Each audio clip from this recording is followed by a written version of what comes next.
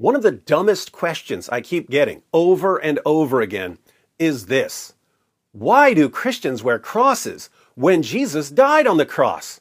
If Jesus had been executed in an electric chair, would you wear a pendant of an electric chair? And when I say that this is one of the dumbest questions I get, I don't mean that there's something inherently stupid about the question. If the only thing someone knew about Christianity was that our guy died on the cross, I can see why someone might wonder why followers of Jesus wear a cross. So there's nothing wrong with asking for clarification. I'm saying that this is one of the dumbest questions I get because it's clearly one of those questions that someone asked a long time ago and that other people started mindlessly copying and then acting like they spotted some serious problem in the Christian community. You can tell that they're all just copying the same question because they all use the example of the electric chair. Zero thought put into this. But even though there's no original thought involved, they act like they've come up with some brilliant objection. Oh my goodness, Christians are wearing crosses. Don't they realize that Jesus died on one of those? Why are they celebrating the public execution of Jesus? I have to take these deep thoughts that I copied from someone else and post them hundreds of times in the comments section of YouTube. Hey, David, why are you wearing a cross when Jesus died on the cross? If Jesus had been executed in an electric chair, would you be wearing an electric chair?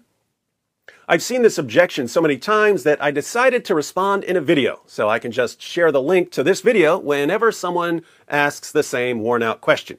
So, why do Christians wear crosses? Well, there can be several different reasons. We'll get to the most important ones last. To be clear, there are people who just wear crosses as jewelry. There are even non-Christians who wear crosses as jewelry. For them, there's no reason apart from they like the way it looks. There are some people who are a little superstitious and who think that the symbol of the cross has the power to ward off evil. There are Christian denominations that encourage Christians to wear a cross after their baptism or confirmation. Christians from different areas or different denominations or different orders can wear different styles of crosses that help distinguish them from Christians in other areas or from other denominations or orders. So there are all kinds of reasons people might wear a cross. But why did wearing a cross become so common in Christianity? Let's read a passage. This is Matthew 16, starting at verse 21. From that time, Jesus began to show his disciples that he must go to Jerusalem and suffer many things from the elders and chief priests and scribes and be killed, and on the third day be raised. And Peter took him aside and began to rebuke him, saying, Far be it from you, Lord, this shall never happen to you. But he turned and said to Peter, Get behind me, Satan, you are a hindrance to me. For you are not setting your mind on the things of God, but on the things of man. So Jesus says that he's got something he has to do. He has to die and rise from the dead. Peter rebukes him. This shall never happen to you. Why not, Peter? Because Jesus is the Messiah. The Messiah is supposed to destroy the Romans, not be killed by them. Jesus rebukes Peter back and says, Get behind me, Satan. Pretty harsh. Why the harsh rebuke? Because Peter was not setting his mind on the things of God, but on the things of man. And then, right after rebuking Peter for setting his mind on the things of man, like crushing your enemies, instead of on the things of God, matters of salvation, Jesus tells his disciples, If anyone would come after me, let him deny himself and take up his cross and follow me. For whoever would save his life will lose it. But whoever loses his life for my sake will find it. For what will it profit a man if he gains the whole world and forfeits his soul? Or what shall a man give in return for his soul? If anyone would come after me, let him deny himself and take up his cross and follow me. Now, a Christian taking up his cross back then could sometimes be literal. There were plenty of early Christians who were crucified. But more generally, taking up your cross refers to denying your own self-centered, self-serving desires and focusing on what God wants.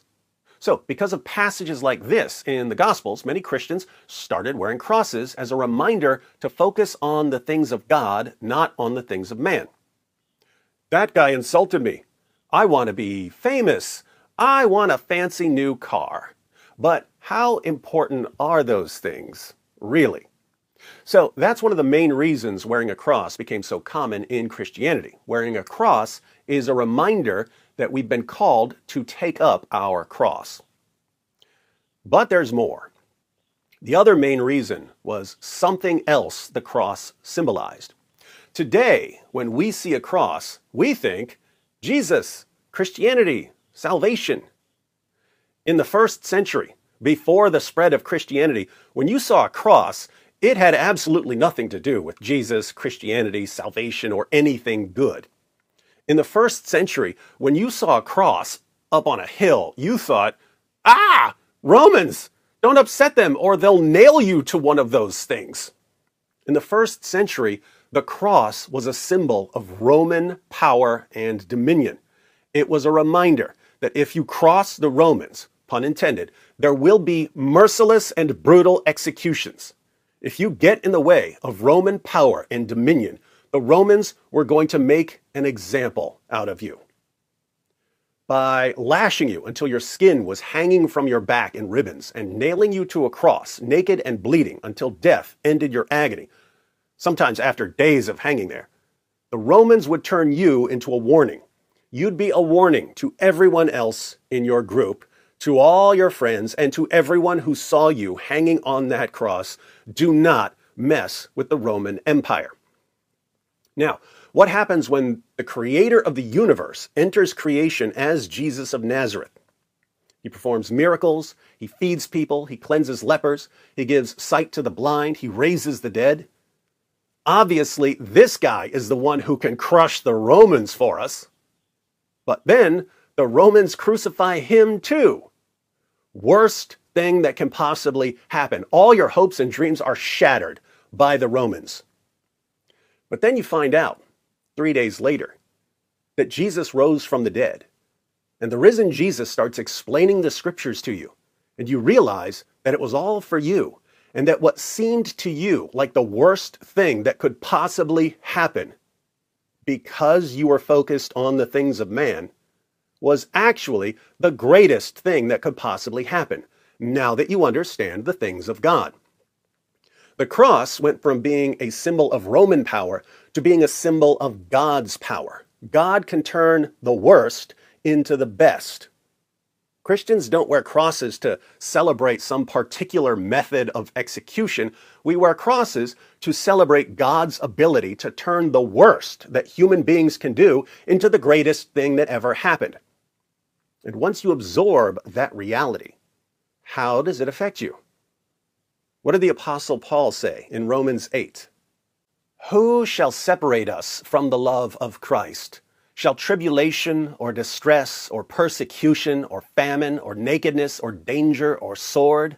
As it is written, for your sake we are being killed all the day long. We are regarded as sheep to be slaughtered.